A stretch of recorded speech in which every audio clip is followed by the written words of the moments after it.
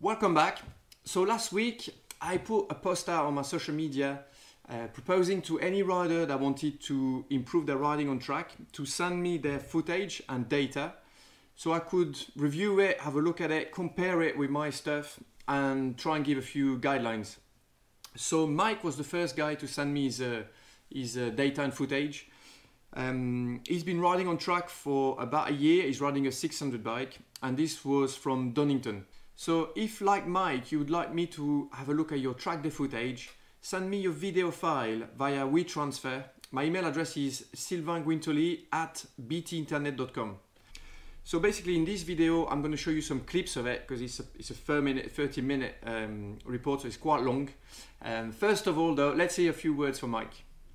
First off, just like to say thanks to you for going through the video and taking the time to go through my footage. In terms of rider training, I've had on-track training and now video training, and by far the video training has been more helpful for you being able to stop and pause and go through the data corner by corner and hear where I'm revving the bike and then look at the data and see where I'm braking is much more helpful than on-track training. The on-track training was helpful. I went out to Cartagena and had some on-track training and it was good, but obviously the rider is following you, can only concentrate so much on what you're doing, whereas the video stuff, you being able to go through it point by point, I've found really helpful, and I'd advise anyone to jump on board to any video training that's available. So the full report that I sent Mike was over 30 minutes long, so we're not going to have a look at all that today. But I'm going to show you a few clips, so let's get started. So on the left here, you got Mike's video file, and on the right here, this is one of my laps. And what we've got on this other screen is we've got the Donington map. I've divided the track in sectors. We've got some lap times, which these are my lap times. So some different lap times, 52, 48, 45. I recorded different lap times at different pace. So Mike is riding a 600, so in the straight, as you can see here, and in the back straight, there's quite a big difference. Like the Suzuki's, the 1000 is quite fast in all the accelerations. But the riding style is different as well, so that'll be interesting. So first of all, we're going to have a look at the video and the sound to try and understand how we can make Mike faster. This first section is to analyze Goddard's corner, which is the last turn in Donington. It's a left turn hairpin that goes into the finish straight or the start straight. Right, so first thing is I can see is in the braking zone here, you want to be more to the right, and you also want to go a little bit further. You like tipped him a bit earlier, and then what's happened is you missed here the apex. So really you want to be here onto the near the white line. If you look at my line there you go. You see I'm on that different tarmac, like right in the inside of the curb, ready to pick the bike up and get a good corner exit. You just stay wide, look, too wide. So you spend a lot of time on the leaning of the tire here and you're not able to accelerate properly. So try and have a bit of a tighter line here. Now let's take a look at turn 1, red gate, and the following corner, Hollywood corner. Red gate, there you go. So as soon as I pick up the throttle, right in the inside. Late apex, but right in the inside.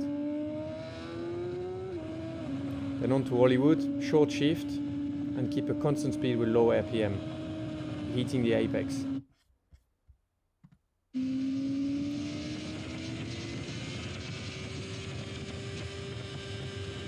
So you stay in second. You could be a bit more inside here, and the bike is revving a lot. Yeah, so here you don't want to stay in second. Red gate is second gear, but Hollywood is normally fourth. So at least for a first step, try and go to third. So that will lower your RPM. The bike will be like more inviting to carry corner speed. Hollywood and Trainers is a corner speed corners. So you want to try and carry corner speed. So try to go to third to start with, but ideally you want to go to fourth. But try third first. You can't go flat out straight away. So try third and carry more corner speed. Stay in the inside as well. You see those two apexes here. So the first two curbs, you want to be close to it. So the first one was not bad. The second one, you're drifting away a bit. You want to be like a meter more inside here.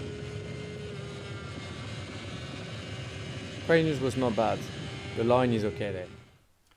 Last clip of the video analysis, Melbourne hairpin. So this is a very difficult corner to get right, but loads of good advice for Mike and loads to look forward to for his next track day. Now going in, you see how much space I've got compared to you. That's because I'm going to try and drive harder on the exit, get a late apex and drive harder. If you go in too early, your corner speed might be alright, but you're not going to exit the corner very well. So your entry speed is alright, and well, especially the mid corner speed, but then the acceleration of little hairpins like that is going to be compromised. So see, I go in, I don't hit the first apex. My apex is here, like late. There you go. Now let's have a look.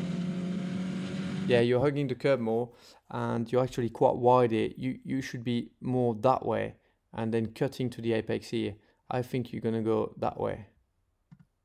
Yeah, so you go a bit wide. So what's really important here for you to try and do is don't go in the corner too fast.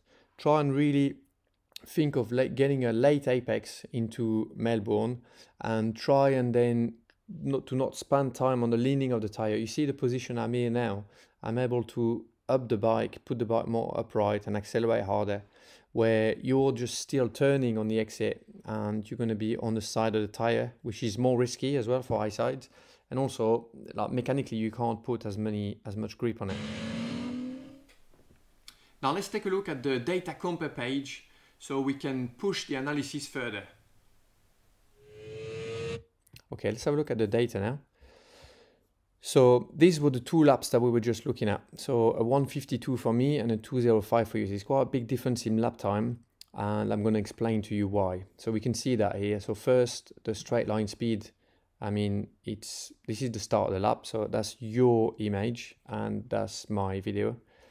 So we can compare the position. So the first thing is obviously the JSXI is 1000 cc, so it's faster. So we get this at the time you brake, I'm doing 221 and you're doing that's kilometer per hour, 195. So that's completely normal. Now you brake a bit earlier, so the entry phase, I'm like entering faster. On the video, your line, you're a bit too much in the inside of the corner, so try and use a little bit more space to the left. Then the corner speed is actually really good for you.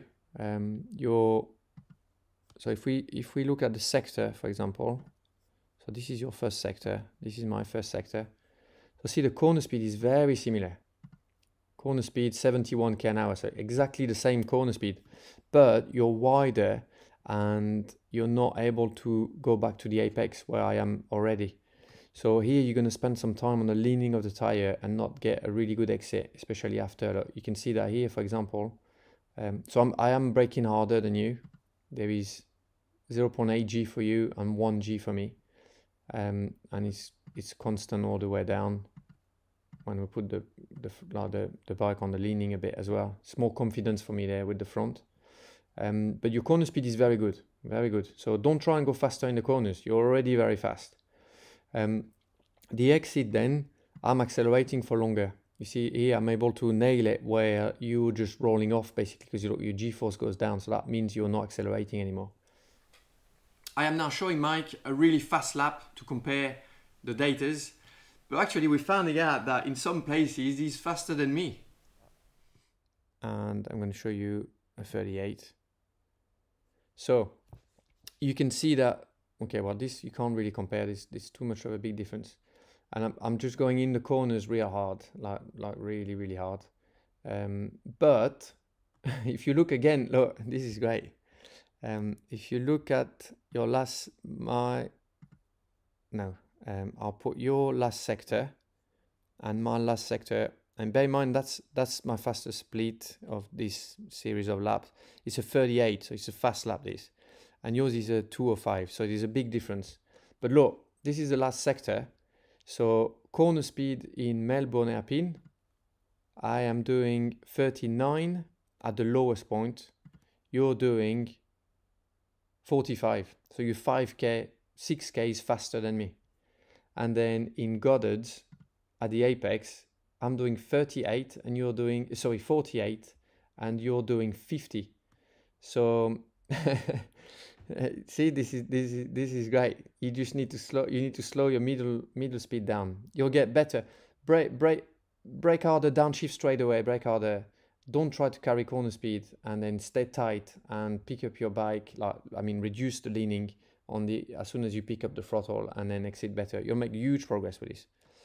Right, I hope that's is going to help you a little bit. And yeah, let me know as soon as you get back on the track there. Let me know how much progress you've made, and hopefully we can see that you've gained some second. See you, mate.